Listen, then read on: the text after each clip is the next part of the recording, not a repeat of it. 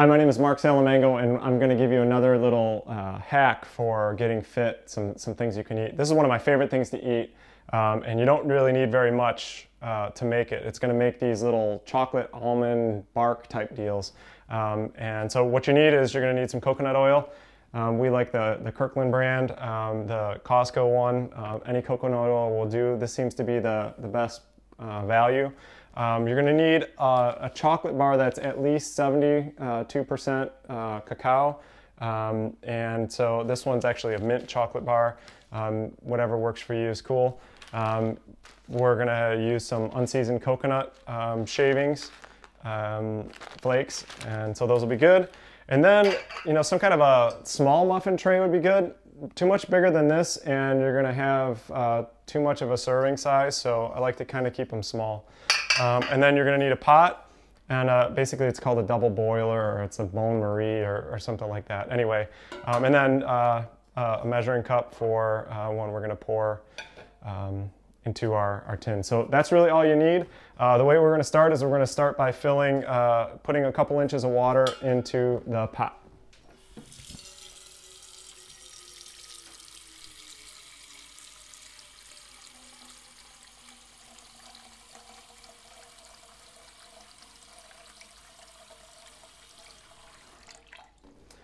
Next, we're going to take the pot of water and we're going to bring it to a boil.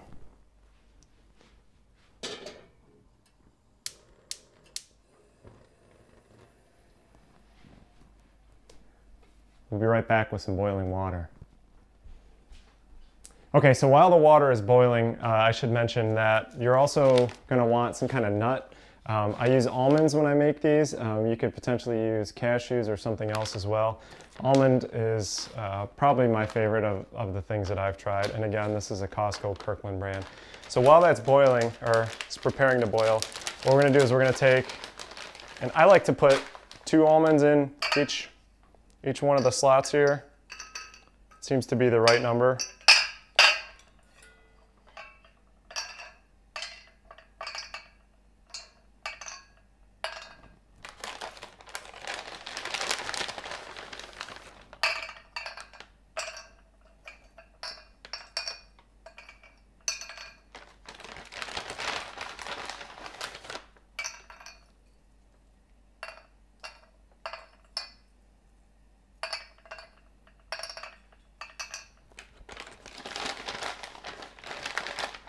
Nearing the end of the bag here, so getting lots of little shavings.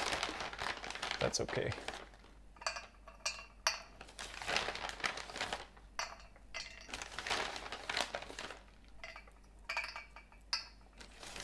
Okay, and then again, while this is preparing to boil, I'm going to put whoops, that's a lot. That's too much. Some shavings in each one.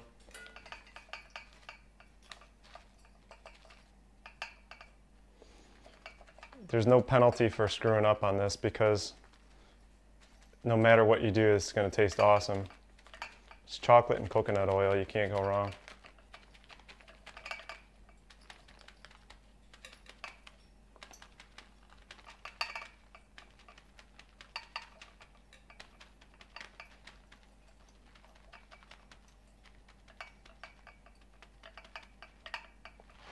All right, we'll set this aside.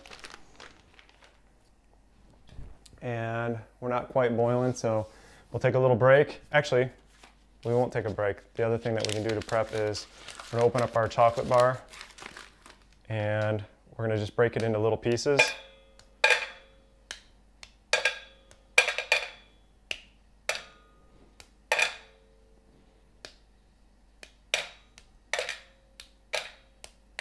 Okay.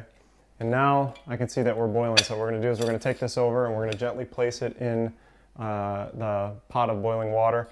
You can boil it with this in. Actually, when you put this, the double boiler in, it's going to cool off the temperature a little bit, so it's not going to be boiling as hard. But it's okay because we're going to lower it to a little over a simmer anyway.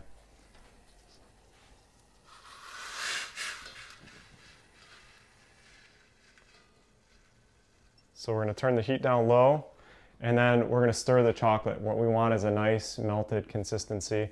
And then the next steps are we're going to take it off the heat, and we're going to put a cup of coconut oil into it and melt it all together. So we'll see you in a second. Okay, so the chocolate is pretty much melted at this point.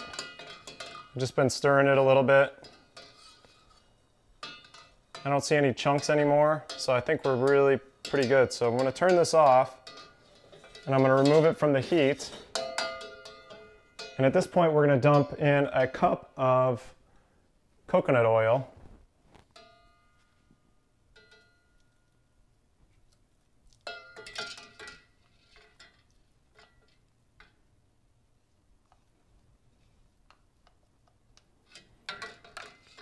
And we're going to stir it until it's completely melted. Oftentimes I'll take the top part out and just set it on the counter and it'll melt just fine like that, but it'll go a little faster if I keep it here in the hot water.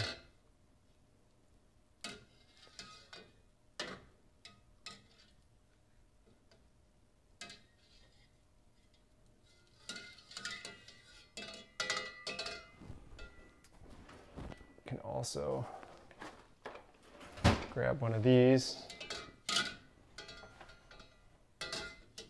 Keep it from clanging around. This is like my go-to snack or after dinner kind of treat.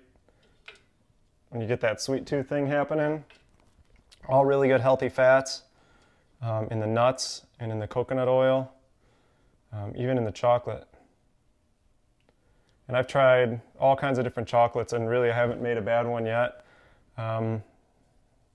The ones that have chunks in them though usually don't work out so well, and you'll see why in a little bit. But so just stick to something that doesn't have any chunks and you should be in good shape. So the idea is the next thing we're going to do is we're going to pour the completely melted chocolate and coconut oil into that measuring cup. And the only reason we're doing that is because it's easier to pour from there into the pan.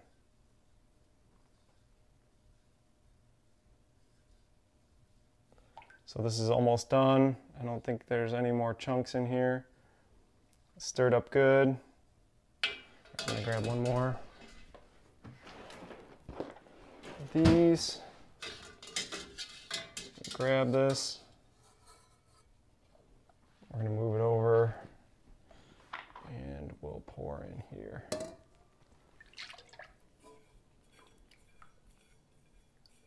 And then we'll scrape every little last bit of this out of here because it's all awesome.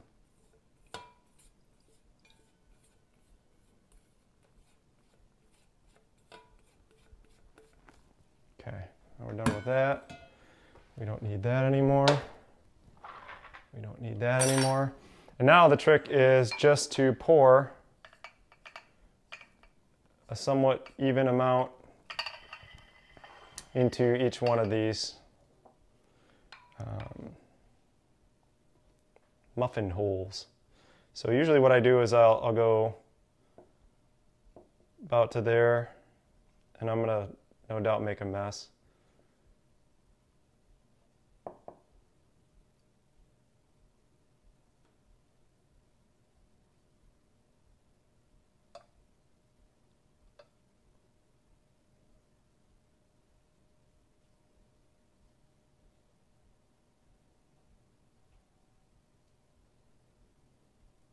Usually take my time a little bit more, but so I don't waste any.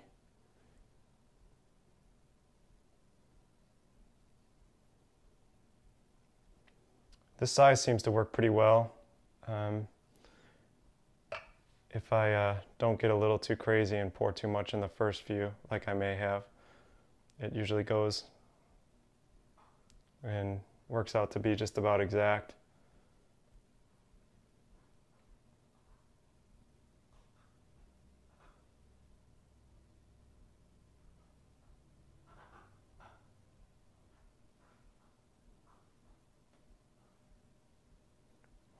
so now I go back and just hit the ones that I might have shorted a little.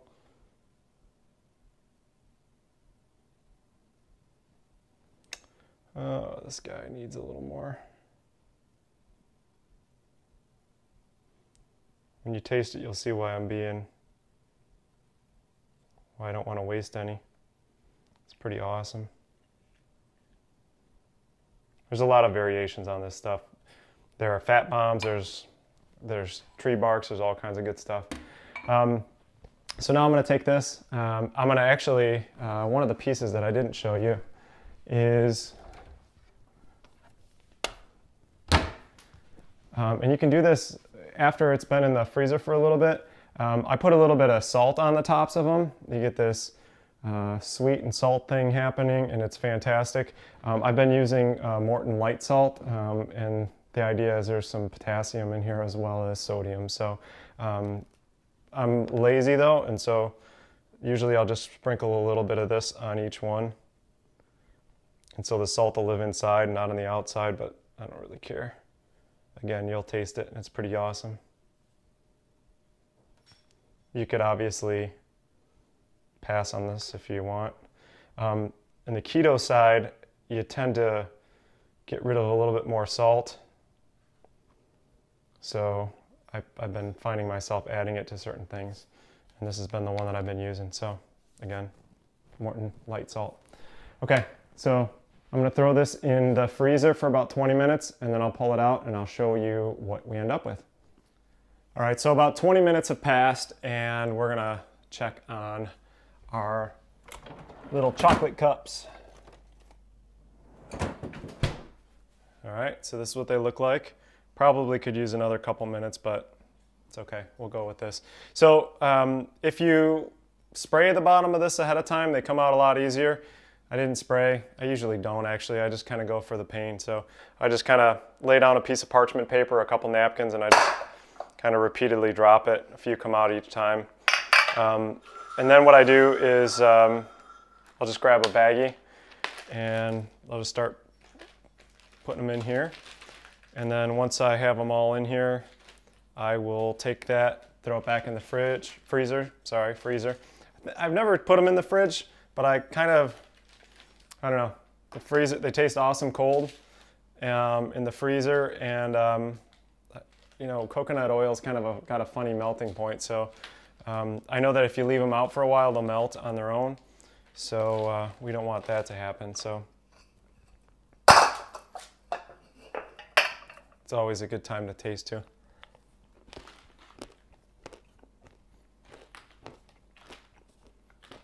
Pretty amazing.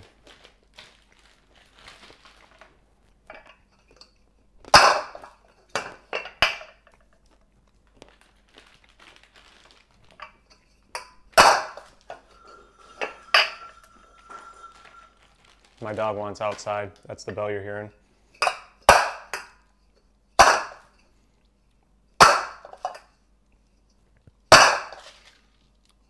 The last few can be annoying.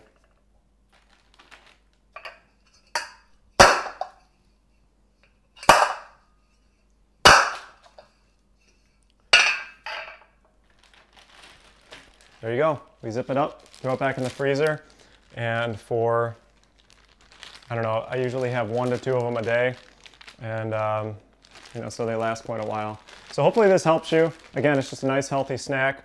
Keeps me from missing any other things. I was never a big candy guy, but I am a dark chocolate guy, so this really works for me. So hopefully it'll work for you as well.